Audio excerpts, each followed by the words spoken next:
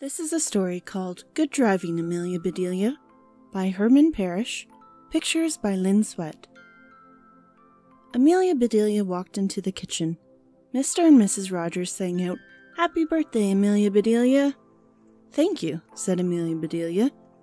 "Take the day off to celebrate," said Mrs. Rogers. "I'll go and visit my cousin Elkaloo," said Amelia Bedelia. "Use our car," said Mr. Rogers. "Oh, I have not driven in years," said Amelia Bedelia. "Is your license still good?" asked Mrs. Rogers. "It's great," said Amelia Bedelia. "See how nice my picture looks?" "Your license is fine," said Mr. Rogers. "Let's see if your driving is as good as your picture. Meet me at the car. A short drive in the country will do you good." They backed out of the driveway and away they went. Amelia Bedelia drove very carefully. "What a beautiful farm," said Mr. Rogers. "Yes," said Amelia Bedelia. "And what a nice bunch of cows." "Herd of cows," said Mr. Rogers. "Herd of cows?" asked Amelia Bedelia. "Of course I've heard of cows." "No," said Mr. Rogers. "I mean a cow herd." "So what if a cow herd?" said Amelia Bedelia. "I didn't say anything bad." Some cows had wandered onto the road. "Watch out," said Mr. Rogers. Amelia Bedelia stopped the car. "Steer straight ahead," said Mr. Rogers. "No," said Amelia Bedelia. "The steer is behind us." A cow with big horns looked into the car. "Push on the horn," said Mr. Rogers. Amelia Bedelia gently pushed on the cow's horn. "Moo." Mr. Rogers pushed hard on the car's horn. "Honk!" The cows ran back into the field. Mr. Rogers took out a road map. "I'm looking for a crossroad," he said. "It will have signs to tell us where to go."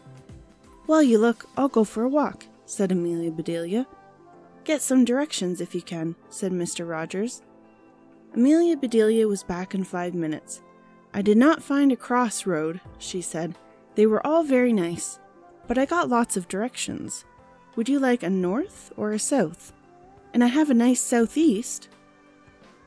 "Now we are lost," said Mr. Rogers. "I have no idea where we are." "I know where we are," said Amelia Bedelia. "We are right here." Mr. Rogers looked back at his map. They got back in the car. "Should I look for another nice road?" asked Amelia Bedelia. "Don't you dare," said Mr. Rogers. "Look for a fork in the road." "I once looked for a needle in a haystack," said Amelia Bedelia. "I never did find it." Mr. Rogers pointed straight ahead. "There is the fork," he said. Amelia Bedelia looked very hard. She saw that the road split into 2 roads. "Which road is the fork in?" asked Amelia Bedelia. "This road," said Mr. Rogers. "I don't see any forks or spoons," said Amelia Bedelia. "Which way should I turn?" "Turn left," said Mr. Rogers. "Left?" asked Amelia Bedelia. "Right," said Mr. Rogers. "Okay, I will turn right," said Amelia Bedelia. "Not right," said Mr. Rogers. "Right is not right." "Well, right is not left," said Amelia Bedelia. "That's right," said Mr. Rogers. "Left is right. Right is wrong." "I am really mixed up," said Amelia Bedelia. "Right is wrong, left is right. Which way should I turn?" "Bear left," shouted Mr. Rogers. So Amelia Bedelia made a sharp turn to the right. "Amelia Bedelia," shouted Mr. Rogers, "why did you turn right?" "Because," said Amelia Bedelia, "you warned me about the bear." "What bear?" asked Mr. Rogers. "You said there was a bear on the left," said Amelia Bedelia. "There was no bear," yelled Mr. Rogers. "I said bear left."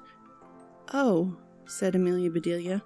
"If I had known that the bear had left, I would not have turned right." Mr. Rogers was about to blow up. The tire beat him to it. "Kapowie!" Thump, thump, thump. "A flat tire," said Mr. Rogers. He got out to put on the spare. Mr. Rogers opened the trunk. He let out a big yell. "What's wrong?" asked Amelia Bedelia. "Did that bear come back?" "Where is the spare tire?" said Mr. Rogers. "And where is the jack?" "I don't know where Jack went," said Amelia Bedelia. "Mrs. Rogers took everything out of the trunk yesterday. She said she had a lot to buy at the party store." Mr. Rogers let out a sigh. "This has been a long drive in the country," said Amelia Bedelia. "The walk back to town will be even longer," said Mr. Rogers. "Stay here. I'll go and get help." "Good luck," said Amelia Bedelia. Mr. Rogers disappeared down the road. Minutes later, Amelia Bedelia heard something coming. It was not Mr. Rogers. It was not even a car. It was a tow truck. "Need any help?" asked the driver. "That depends," said Amelia Bedelia. "Are you a Jack?" "My name is John," he said, "but you can call me Jack for short." "I don't care how tall you are," said Amelia Bedelia. "If you are a Jack, you'll do." Jack looked at the flat tire. He pulled out a big nail. "Here is your problem," said Jack. "A nail?" said Amelia Bedelia. "I thought I ran over a fork in the road." Jack smiled. "Do you have a spare tire?" "I'd like to give you one," said Amelia Bedelia, "but we don't have enough good tires for ourselves." Jack smiled again. "Would you like me to give you a tow?" "I've got all the tows I need," said Amelia Bedelia, "but could you pull our car back to town?" "Good idea," said Jack. He hooked up the car. They drove down the road and picked up Mr. Rogers. Then they headed for home. There was a big crowd outside the Rogers house. "Looks like a party," said Jack. "How wonderful," said Amelia Bedelia. Mr. Rogers got out of the truck. "Good heavens," said Mrs. Rogers. "You look run down."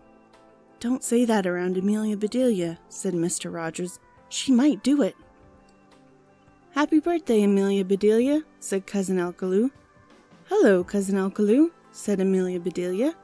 "Mr. Rogers was helping me practice my driving so I could come to see you, but we didn't get very far." "That's okay," said Cousin Alkaloo. "I can drive. I can come to see you any time you want. You will not have to drive at all." Mr. Rogers shook his hand. "Thank you, Cousin Alkaloo. It may be Amelia Bedelia's birthday, but you just gave me the best present ever."